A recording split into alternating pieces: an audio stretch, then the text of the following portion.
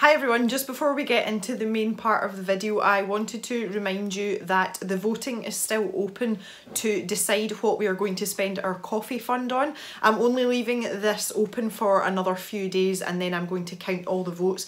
So if you have ideas of something that you would like to see bought with our donations from our coffee fund page, head over to the video that was listed as "we need to spend some money." I shall leave a link in the card, I shall leave a link in the description, and I'll also stick it on the end card for you as well. This is your last chance to get your say as to where our money goes.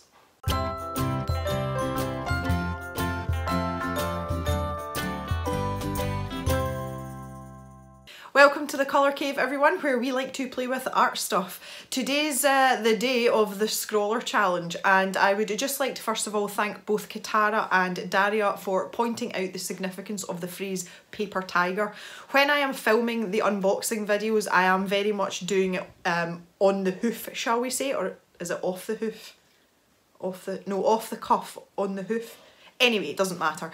While I was doing that and I was unboxing and I saw the prompt, I had an awareness in my head that it was probably some sort of phrase or you know, idiom or something like that, but it wasn't one that I was familiar with. I did, however, go and Google it afterwards and I learned something. So for those of you that don't know, the phrase paper tiger is used to describe something or someone who poses a supposed threat, but there's actually no substance behind it and will pose no challenge.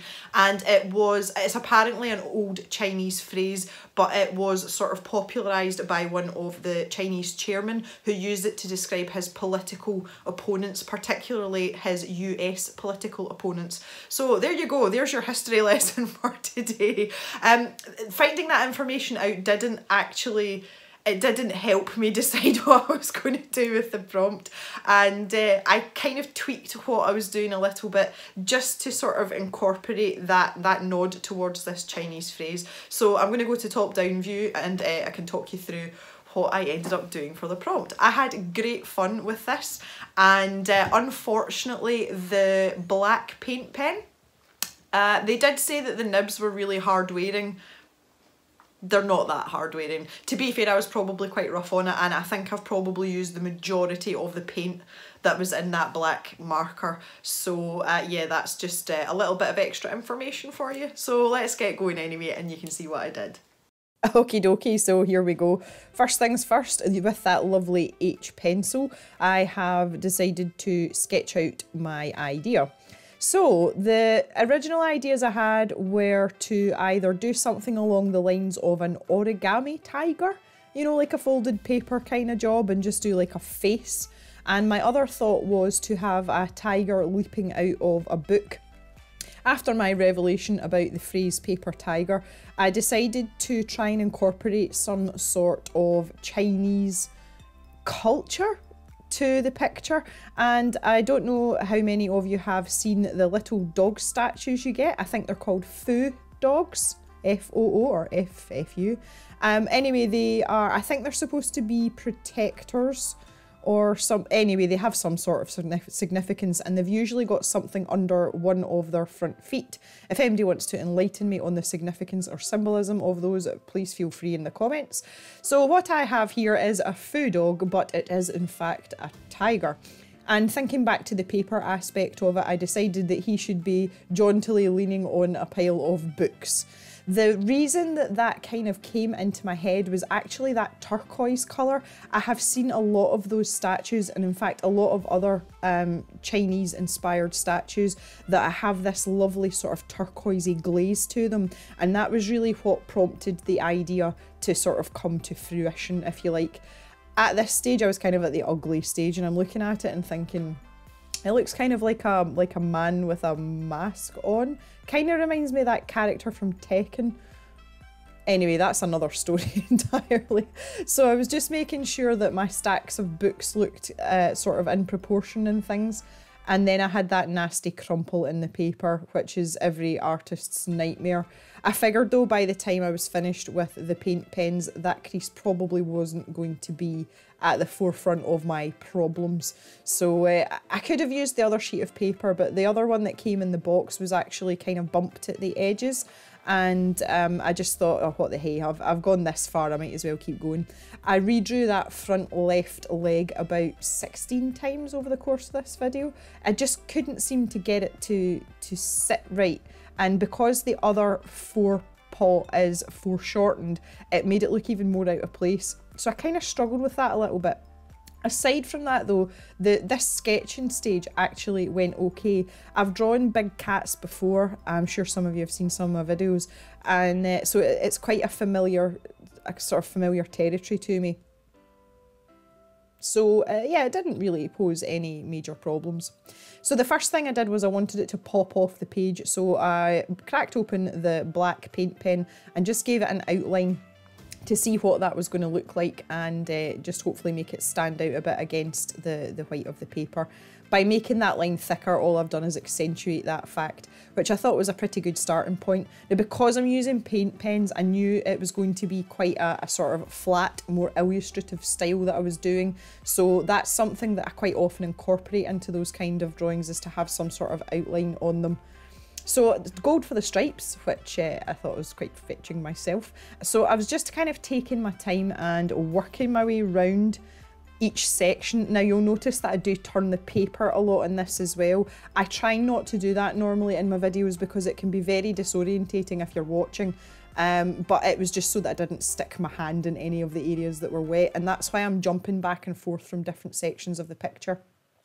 So here's another sort of characteristic of these little foo dogs. They've got this sort of curly hair or mane. Quite a lot of them have that. So I thought that'd be a good idea to pop that in with our tiger as well.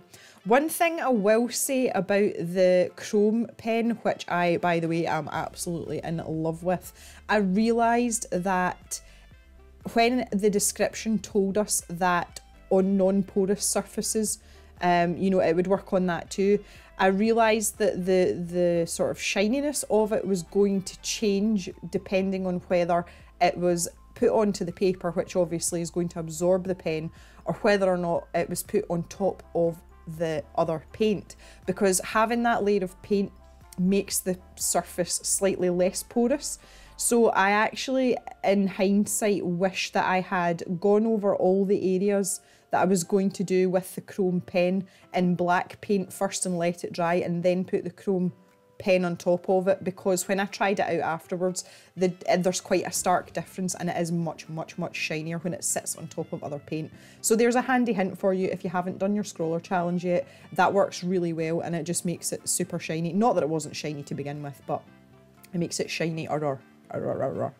So I used the silver to sort of break up parts of the body of my tiger, just to give a bit of differentiation between those front legs and down a little bit of the hair on their chest, because if you look at tigers, real life tigers, they tend to have much paler fur down their chest and their bellies.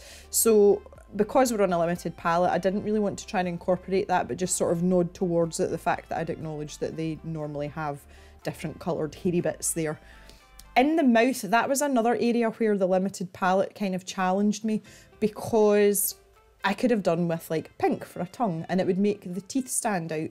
And at this stage I wasn't very happy with it because the teeth are just lost, and that's kind of one of the main characteristics that helps you identify that it's a big cat and not a stripy teddy bear.